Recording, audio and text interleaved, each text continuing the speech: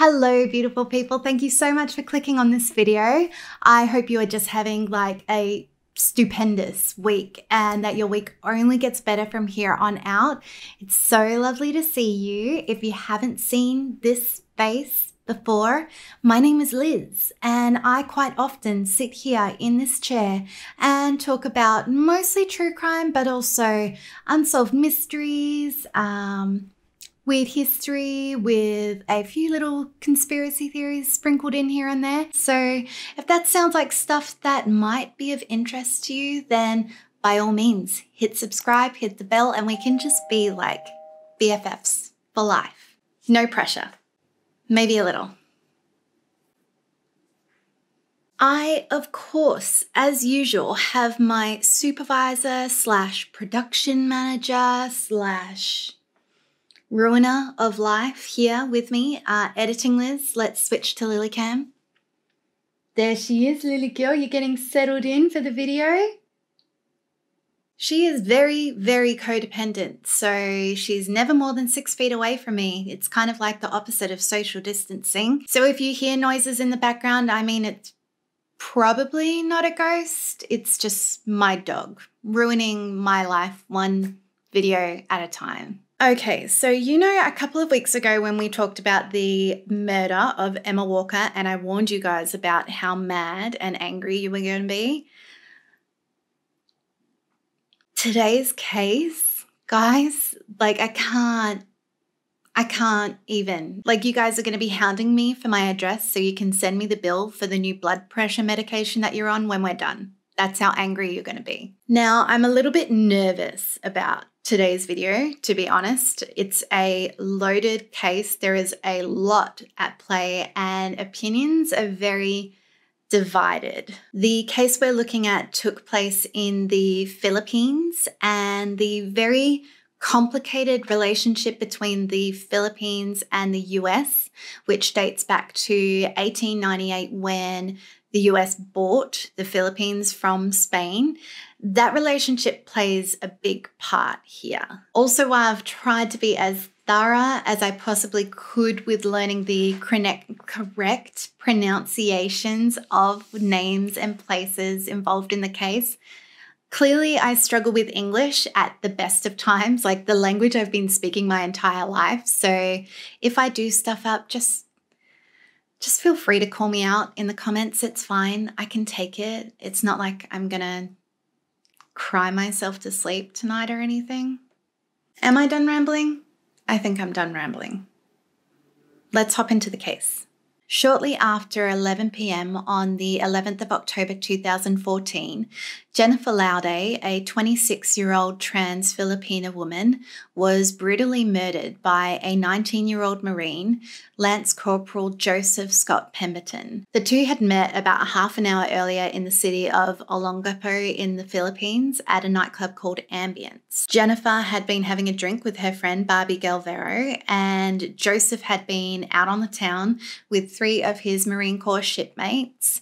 They were on their first night of Liberty Leave or shore leave after weeks of joint military exercises with Philippine troops. Joseph approached Jennifer and Barbie, and after speaking for just a few minutes, Jennifer agreed to accompany Joseph to Cell Zone Lodge, which was a motel literally just across the road from Ambience nightclub. Barbie, Jennifer's friend, joined them, and when they were all checked in at about 11:05 p.m., Barbie split ways, leaving Joseph and Jennifer alone. Half an hour after this, Joseph casually left the motel room, leaving the door slightly ajar.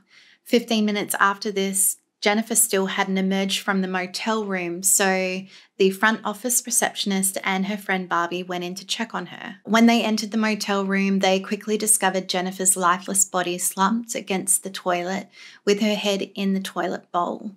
She was naked except for a white sheet covering the lower half of her body, and her autopsy would later reveal that she had died from asphyxiation by drowning. Upon this discovery, Philippine police were quickly called and an investigation was launched into Jennifer's death. So let's backtrack a little bit and talk about who Jennifer was. Jennifer was born on the 4th of November 1987. She had two sisters, Mary Lou and Michelle, and tragically her father died when she was only 3 years old. Jennifer's birth name was Jeffrey, but her mother, Julita, or Nane as she is referred to, always called her Gunda, which translates to beauty in English. Nane said that she knew from a very young age, as in from around 5 years old, that Jennifer was a girl, and the Laude family fully supported and accepted Jennifer exactly as she was. Nane also said that Jennifer was a really loving child, that she always helped with the household chores, and that she was a really diligent student as well. After graduating from high school in 2006 and studying hotel and restaurant services in college, Jennifer moved to Olongapo City to find a job to support her family. She ended up succeeding in finding a job in a beauty salon where she worked a lot of extra hours, cleaning up the salon, washing clients' hair, that kind of thing, just so that she could get free meals. Jennifer would send most of her pay home to her mother, Nane, who had a heart condition and wasn't able to work. As a result of this, Nane was able to afford making repairs to her house and also to make the down payment on a tricycle for her husband, who made a living as a tricycle driver. Jennifer was described by those who loved her as beautiful, kind, generous and intelligent. She loved to sing and she loved cooking. Cooking was her passion. When she would go home to visit her mother in Leyte, she would cook huge feasts, not just for her family, but for her neighbors as well. She saw this as an opportunity to kind of share her blessings in what she knew, having grown up there, was an area that was stricken by poverty. Jennifer was engaged to a German man named Mark Susselbeck. They had a whirlwind romance. They originally met online, and when Mark came to visit Jennifer in the Philippines, it wasn't long before he decided that he wanted to spend the rest of his life with her, and he proposed in December of 2013. On the 1st of October, literally 10 days before she was killed, Jennifer had been granted a visa so that they could get married. The wedding date was set and her dress was bought. Jennifer was excited about this new chapter in her life and she was madly in love with Mark. Now, when she headed out that night on the 11th of October 2014, it is alleged that Jennifer was engaging in sex work, and I'm sure some of you already had some questions brewing about this, but while it's widely accepted that Jennifer was a sex worker, her mother, Nane, and Mark, her fiance, deny this. The only person, of course, that could confirm this for us would be Jennifer, but as we already know, sadly, she's not here to speak for herself. And so I'm not going to speculate in this video either way whether she was or was not a sex worker. What I will say is that it's not that uncommon in the Philippines for trans women to be very limited in the type of work that they're able to find, because they face just a monumental amount of prejudice and discrimination from society in their public lives, in their social lives, and in their private lives. A transgender woman in the Philippines can be arrested for just walking down the street, depending on the arresting officer's personal interpretation of Article 200 of the Revised Penal Code, which penalises anyone that offends against decency and good customs by any highly scandalous act. A lot of trans Filipina women will often work in the beauty industry, in beauty pageants and contests where they'll often have to be quite self-deprecating and almost be exaggerated parodies of themselves just for the entertainment of the audience. And if they're not working in the beauty industry, a substantial amount of Filipina trans women will find themselves working in the sex industry. A lot of them not by their own personal enthusiastic choice, but more so just to survive. And a lot of them will feel the need to hide their gender identity to be able to get work. So we should probably talk about Joseph Scott Pemberton as well, even though I really don't want to. Joseph was born on the 13th of December 1994 to his parents Joseph and Lisa Pemberton in New Bedford, Massachusetts. As a child, he was described as very gentle, kind, and loving.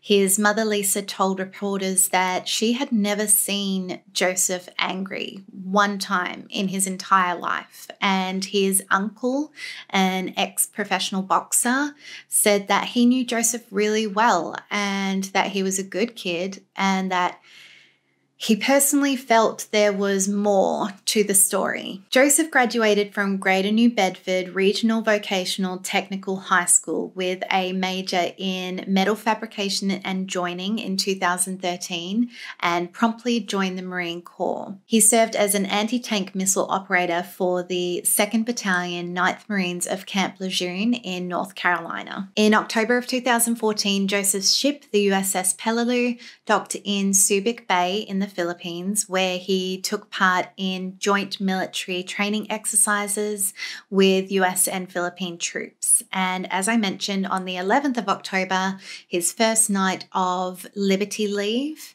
he and his friends left Subic Bay to go to Olongapo City. Now, in the 60s and 70s, Olongapo was kind of a sin city, if you will. It attracted a lot of US servicemen from what was then Naval Base Subic Bay, which was pretty much just a stone's throw away from the city. That naval base was closed in 1992 when the Filipino Senate rejected a 10-year extension on the agreement that the US and the Philippines had in place. At the time, there was a lot of resentment growing in the Philippines against the US, as while I'm sure majority of the US servicemen that were there were on their best behavior, there were a small amount that just weren't. These individuals tended to treat the Filipino people as second-rate citizens in their own country, and there were also a lot of reports of violence and sexual assault by servicemen against Filipino women and children. But in 1998, amidst growing tension between the Philippines and China, the Philippines and the US signed the Visiting Forces Agreement, an agreement that will be of great significance later in this video. The agreement basically meant that the US would have a big military presence in the Philippines again, and that they would come to their aid in cases of war or natural disasters. So after the Visiting Forces Agreement, or the VFA, was signed, Olongapo City once again became a prime destination for US servicemen on liberty leave while they were in the Philippines. And considering that the nightclub that Joseph Scott Pemberton and his shipmates went to was in the red light district of the city, we can pretty safely assume that they were there to seek the services of sex workers. Now, it seems the soldiers were briefed about the possibility of encountering trans sex workers while on liberty leave in Olongapo. But that night, Joseph's response upon discovering that Jennifer was a trans woman was to beat her, to place her in a chokehold and strangle her to the point of unconsciousness, to then drag her to the bathroom where he submerged her head in the toilet bowl until she drowned. Jennifer's autopsy revealed multiple bruises and injuries to her body, black bruising around her neck, a hematoma in her larynx caused by the huge amount of force used in the chokehold, and fluid in her lungs caused by drowning, which was ultimately what killed her. There was also evidence from Jennifer's injuries that she had offered very little defense or resistance during the brutal attack. After killing Jennifer, Joseph took a taxi back to Subic Bay where his ship was docked and grabbed one of his shipmates, Jen Michael Rose, and took him to the front of the ship where no one would hear them. He told Jen, and I'm quoting Joseph now, even though it makes me sick to the pit of my stomach. He told Jen that he was worried he had killed a he-she, that he got so angry when he saw it had a dick that he choked it from behind. Police questioned the front office receptionist at Cell Zone Lodge, and he said that he had seen Jennifer go to the motel room with a white male foreigner about 25 to 30 years of age with a Marine-style haircut. And 5 US Marine ships were promptly placed on lockdown, unable to leave the Philippines during the investigation into Jennifer's death. One of these ships, of course, was Joseph's ship, the USS Peleliu. On the 14th of October, 3 days after Jennifer's death, Joseph was named a suspect by the Philippine National Police. Their police report called the crime a crime of hatred and suggested that Joseph's discovery of Jennifer being gay prompted him to kill her. Joseph was arrested, but even though the crime had taken place on Philippine soil, he was taken into US custody, not Philippine custody, and he was held right where he was on his ship, the USS Peleliu. See that thing I mentioned earlier, the Visiting Forces Agreement, or the VFA, basically allows the US government to have complete jurisdiction over a US military personnel who has been accused of committing a crime in the Philippines, unless the crime is considered to be of special importance to the Philippines. So for a crime that's deemed insignificant, the US can straight up refuse to arrest or detain the accused, or if they do, they can just prosecute them under US jurisdiction, even though the crime took place in the Philippines, which is supposed to be its own sovereign nation. Now, despite there being evidence of a multitude of violent crimes by servicemen against Filipino men, women, and children, there have only been 2 US servicemen tried in the Philippines, and in both cases, the US has used the VFA to keep the accused under US jurisdiction. One of these cases was an alleged gang rape of a Filipino woman named Suzette Nicholas. Suzette, or Nicole as she was known to the media, claimed on the 1st of November of 2005 she was sexually assaulted by 4 US Marines in a moving van at Subic Bay, where the Marines' ship was docked. Nicole later amended her claim, saying that only one of the Marines, Lance Corporal Daniel Smith, raped her, while the other 3 Marines cheered him on.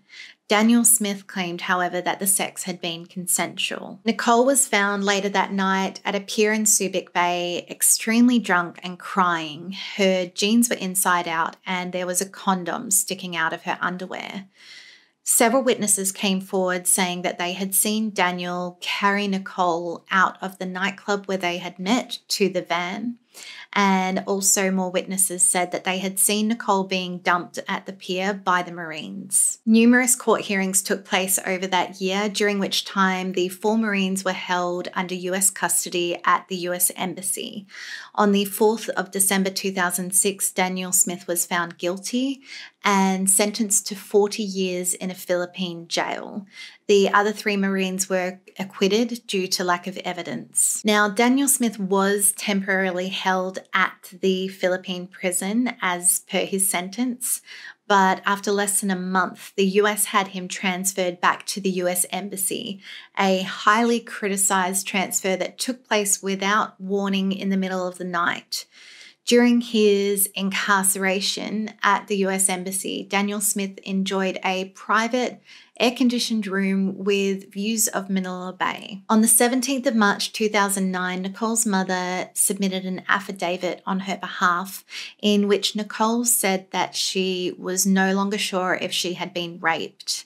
And subsequently, on the 23rd of April of the same year, Daniel Smith was acquitted. The case received a huge amount of media attention worldwide and opinions were very divided. A lot of people felt that Nicole had been pressured to submit the affidavit, or that an agreement had been reached behind the scenes where Daniel Smith's camp had made Nicole an offer too good to refuse.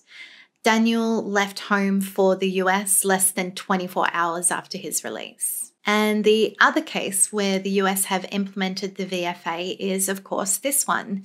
Joseph Scott Pemberton was never allowed to be interviewed or investigated by the Philippine authorities.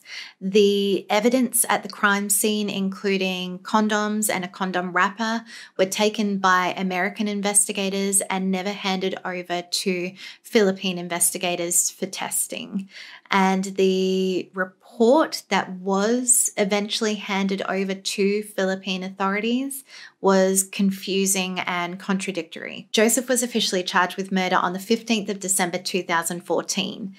The Philippines requested custody of him, but they were denied by the US, and instead he was taken to a US facility under US guard in Camp Aguinaldo, which is a Philippines military base. In 2015, Joseph's lawyers filed an appeal to have the murder charge overturned, an appeal that was denied, and the trial began on the 23rd of March 2015. The trial was held in Olongapo City and it was not open to public. Not even the Filipino media were allowed inside the courtroom.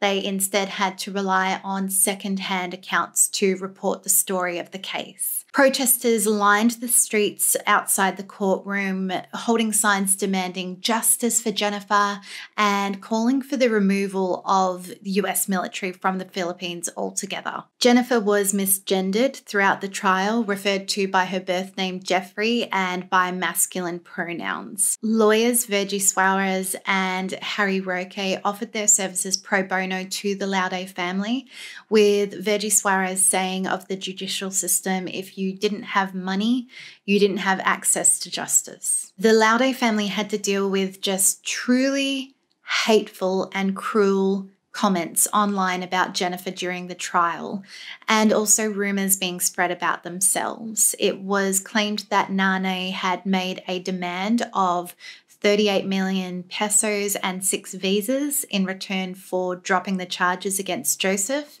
This was a claim she shot down, saying she had never even once considered or entertained the idea of accepting a deal or an offer in return for dropping the case, that she was determined to fight for justice for her daughter, Jennifer. As I mentioned earlier, Nane lived in Leyte and she was having to travel to Olongapo for the trial proceedings.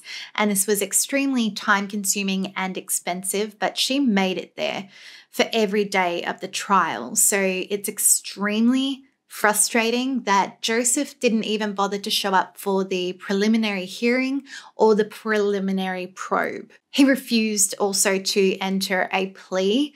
The court had to enter a not guilty plea on his behalf. The defense were also dragging their feet with their argument, postponing multiple hearings several times due to technicalities.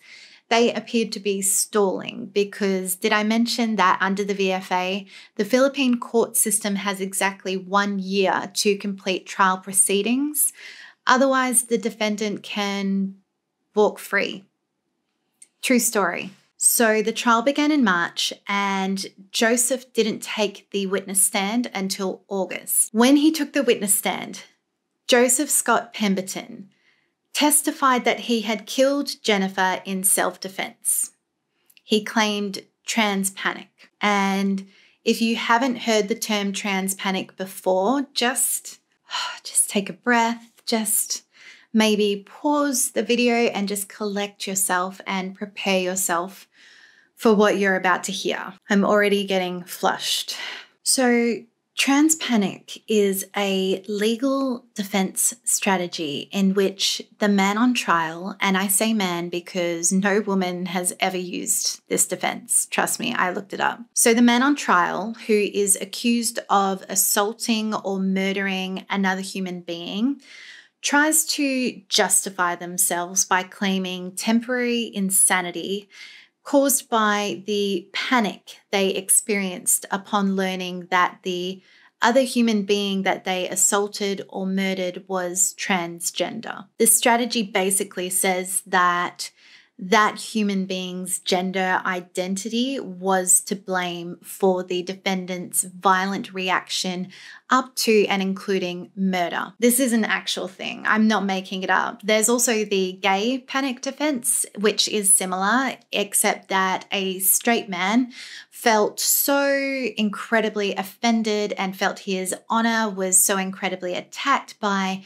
the sexual advances of another male that he just had no choice but to brutally attack or murder them. Both trans and gay panic defenses are recognized by law courts around the world, and even though more often than not, the crimes that these defenses are used for are extremely violent and inhumane in a way that sets them apart from other cases, a US study found that in 32% of the cases where gay or trans panic was used as a defense, the defendant was able to get a lighter charge and less jail time. I did a lot of research on trans panic and gay panic, something I definitely would not recommend because I'm still fuming days later.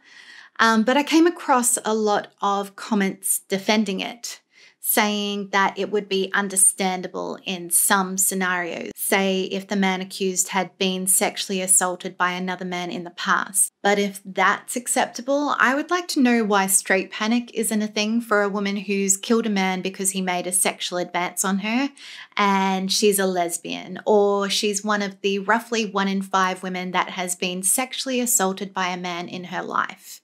We all know this wouldn't stand up in court, so why should it be any different when it's a man that's accused? Sorry for being ragey, I just have to get this off my chest. Trans panic and gay panic are not valid defenses for battery and murder. It's legalized transphobic and homophobic victim blaming. The defences have been banned in all states in Australia except South Australia and in 9 states in the US, but it has not been banned in the Philippines. So for Joseph, trans panic it was. He testified that he was so repulsed and shocked and disgusted when he realised that Jennifer was transgender that he pushed her, and when she went to slap him, he punched her and then placed her in a chokehold. When he realised she was unconscious, he dragged her to the bathroom where he claims he tried to revive her with water. When he couldn't do this, he decided to leave her, slumped against the toilet, and left the motel room. Joseph's mother, Lisa Pemberton, testified as a character witness in the trial, and she said that she just did not believe that Joseph could ever kill anyone, and that there's no way he had a bias against the LGBTQ plus community because his sister was a lesbian and he was going to be best man at her wedding. Could someone please explain to Lisa Pemberton that that is not how transphobia works? Please. Please. On the 1st of December 2015, Joseph was found guilty of homicide, a charge that had been downgraded from murder thanks to his trans panic defense. In the Philippines, this would usually mean 20 to 40 years jail time, but Joseph received a sentence of 6 to 12 years. 6 to 12 years, that's it. He was also ordered to pay a total of 4.3 million pesos in civil liability damages to the Laude family, which equates to roughly 94,000 USD. Now, the judge ordered for Joseph's incarceration to take place at New Bilibid Prison, a Philippine prison. The prison housed over 26,000 inmates who slept in crowded cell blocks, and it had no air conditioning. So on a hot day, temperatures could exceed 38 degrees Celsius or 100 degrees Fahrenheit inside. There were also frequent disease outbreaks in this jail. So this sentence creates one of the biggest standoffs of all time. Philippine authorities want to transfer Joseph to New Bilibid Prison, but he is surrounded by a circle of high-ranking US soldiers, NCIS officers, and US embassy staff that refuse to let them to do this. So it was Joseph, US, the Philippines, and this standoff lasted for 3 hours. The Philippines eventually backed down and Joseph was transferred back to his cushy, private, air-conditioned cell at Camp Aguinaldo. And here's something else to be angry about. Even though Joseph was found guilty of killing Jennifer, he never lost his rank in the Marines during his incarceration, and he also continued to receive his monthly salary of about $2,300 a month, totaling $160,000 during his incarceration. The Marine Corps also paid his entire legal fees, totaling about $500,000 US. So he was just doing it really tough. Okay, guys, you don't understand how hard this was for him. In January 2016, Joseph's lawyers submitted an appeal to have the conviction overturned, and in March of the same year, Joseph's maximum sentence was reduced to 10 years. Can you imagine if Joseph Scott Pemberton killed someone in the United States and then only served 10 years for it? Oh, you can't imagine that? Me either. But in August of 2020, literally last year, just after Joseph had served just shy of 6 years, still in his private air-conditioned cell created just for him at Camp Aguinaldo, court proceedings began to determine whether Joseph was eligible for early release under the Philippines Good Conduct Time Allowance Law, or the GCTA law. And the Olongapo court ended up giving him a perfect GCTA score, granting him early release after serving just 5 years and 10 months of his already ridiculously lenient 10-year sentence. The Laude family quickly filed a motion to reconsider the decision, questioning how Joseph's GCTA score had even been calculated, seeing as he wasn't technically in prison. And seeing as he was being held under the VFA, the GCTA law shouldn't have even applied to him. On the 3rd of September, a court order was put out for the release of Joseph based on his perfect GCTA score. But in a very controversial move, the Department of Justice refused to release him, saying that the motion to reconsider by the Laude family would have to be processed first. But all of this was made null and void when on the 7th of September 2020, Joseph Scott Pemberton was granted a full pardon by the President of the Philippines, Rodrigo Duterte. And if you haven't heard the name Duterte before, this guy is a piece of work. We could do a whole video on Duterte. He grabbed worldwide media attention when he made jokes about sex and rape during his presidential campaign and referred to members of the US military as sons of whores during his rallies. Duterte is most well known, however, for making good on his promise to the Philippine people to litter Manila Bay with the bodies of criminals with his war on drugs. And during this war, Duterte openly and enthusiastically encouraged Philippine police and vigilantes to kill drug users and drug dealers in death squad style shootings without a trial. And because of the unregulated way these shootings have been carried out, no one knows the exact number of people that have been killed. It's estimated to be anywhere between 6,000 and 20,000. President Duterte had made a promise to the Laude family that during his presidency, Joseph would never walk free. He also gave them cash aid multiple times since 2017 to show his support for their fight for justice for Jennifer. But he apparently had a change of heart and said that Joseph had been treated unfairly by the Philippines, and so he decided to give him a full pardon. There, of course, was a huge public outcry.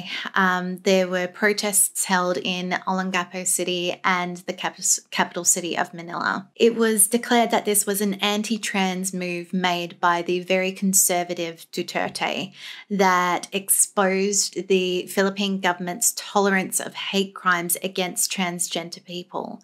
This was a move that said to the LGBTQ plus community of the Philippines that even in their own country, if they were of a particular gender, their lives mattered less. The president had people supporting the decision as well, though, including one of the Laude family's lawyers, Harry Roque, who said that according to Philippine law, Joseph had done his time. The hashtag Justice for Jennifer Laude pretty much instantly shot to #1 in Twitter's trending topics in the Philippines upon news of Joseph's pardon being released, with multiple high-profile celebrities and politicians in the Philippines calling Duterte out. As well as being called a gross injustice to Jennifer herself, the pardon was also labelled a mockery of the judicial system and an affront to the sovereignty of the nation. But despite this public outcry, Joseph Scott Pemberton was released on the 13th of September 2020. He was deported from the Philippines in a US military cargo plane to an undisclosed location back home in the US.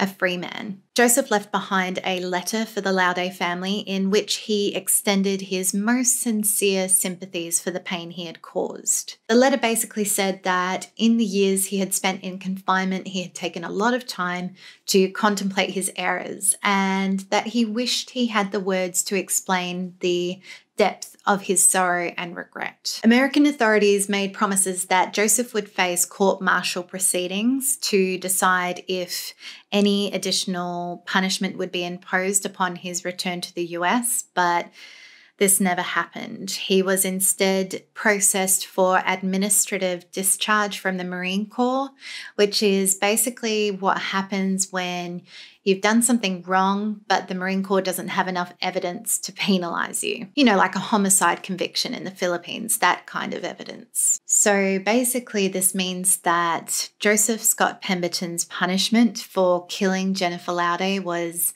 spending a few years in a nice jail cell and losing his job. That's it. So that is the end of today's video. Tell me what you guys think down in the comments. Do you think Jennifer deserved more than this, that the punishment should have been way harsher? Or do you think that Joseph served his time and that the punishment was adequate? Thank you so much for spending this time with me, and I hope you enjoyed the video as much as you could, with it being such a aggravating case. I think Lily would like to say bye. Do you? I think Lily is hungry. As usual, she's like a bottomless pit. Are we okay?